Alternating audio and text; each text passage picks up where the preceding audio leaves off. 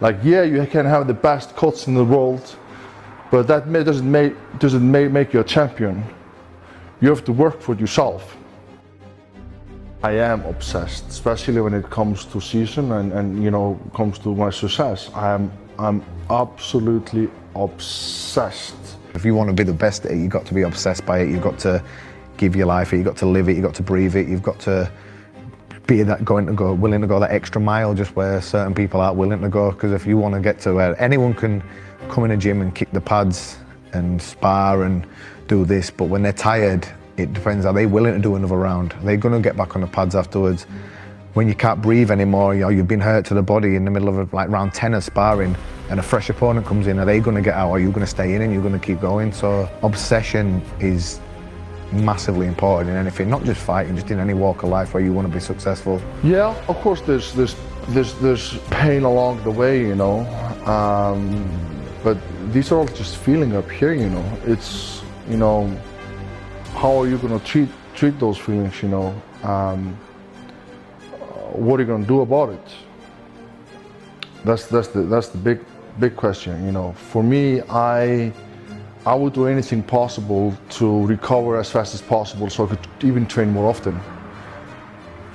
That's my goal. The more you can train, the better you get. If I can train more than that guy, then I most likely on the long term will get much better than him. Losers always have an excuse.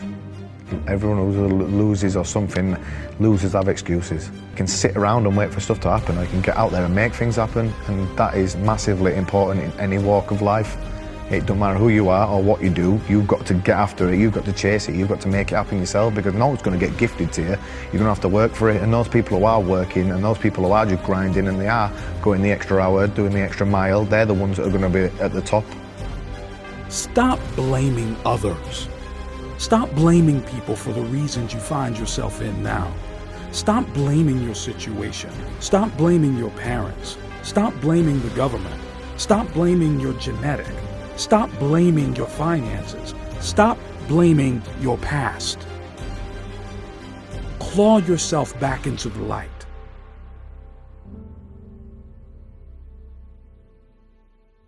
That it doesn't come without hard work and dedication. You have to focus on things. You have to fight through adversity at times. And for that year when I was 21, I certainly done that, and I'm reaping the rewards now. I'm a pretty skillful fighter, but that didn't come naturally.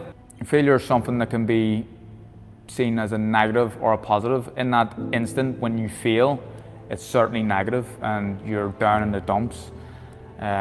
Sometimes people go as far as being depressed from failure, but it's about using that failure to your advantage, understanding why you failed and trying to implement things that won't allow that failure to happen again. It takes commitment, it takes hard work and drive and determination and sacrifices and everything else, but I think there has to be an element of luck in your career and things have to fall into place at the right time.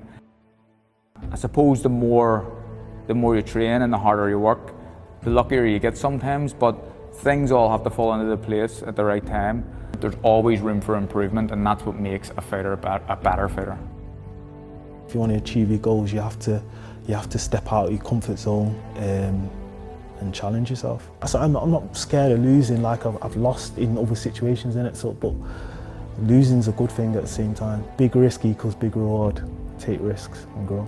Failure is failure when you accept it. Failure is like, people say you can fail but try again and you'll succeed. As long as you're learning, yeah, it's not failure. Yeah, keep trying and you'll succeed. Because if you fail, you learn where you failed, what your mistakes was, and how to do better next time. You've got to have an end goal in sight at all times, the end goal. So you're gonna have a lot of bad days in this sport. Bad fights are gonna come, like it's part of the sport, but as long as you keep that end goal in mind, you've always got something to aim for and a direction to go in. Be focused on what you want from life and just stick to that. Whatever hurdles you come past, just stick to that and you'll get there. Path's never always that smooth, and things might happen in your life where you can no longer pursue that goal. So you have to be able to divert any time. You definitely need hard work to get to the top of this sport because there's so many people doing it. But you do need a bit of luck. You do need a bit of luck, definitely. The only person you can truly blame is you, because you are the only person who can get yourself out of it. Live life a victor, not a victim. You say, why me? You should say, try me. Life will push, squeeze, pressure, and attempt to make you bend at the knee. Some become a victim to life. Things happen, pain, heartache, and loss. We can either be the victim or the victor to these situations. They say win or lose, at least you took part. But this is life. I am not here to take part. I am here to win. One life, one shot as far as we know it. This is all we have got, so why waste it? You want to leave a mark. You want to leave a legacy. You want your name to continue on the lips of others for years to come. You want to clock your card in proud of what you achieved, happy with the decisions you made, and with the knowledge that you left the earth in a better way than you found it. You want the earth to be a better place because of your existence. You have the ability to do this. All it takes is positively impacting someone else's life, helping others live and lead a more fulfilled life. It starts with you. If life beats you down, stand back up. You will be stronger for it. Every hurdle you overcome, you are stronger for it. Every storm you weather, you come out more determined. Every obstacle you defeat, you come out smarter, with a better strategy. You get what you work for, not what you wish for. Think about what you want, what you need, what drives you towards success. Have you always wanted it?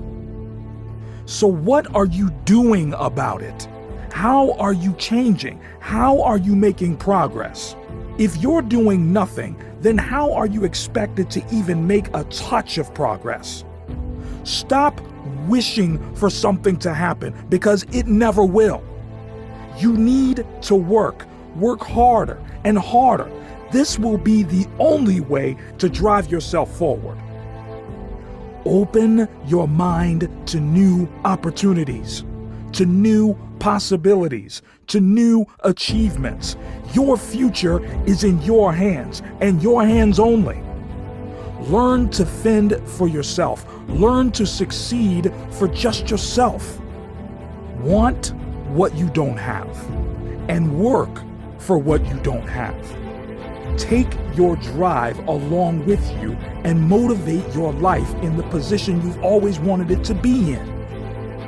You are better than the desire to change. You have the potential, the energy, the momentum to change. Force yourself to make progress, to achieve, to be stronger, to grow.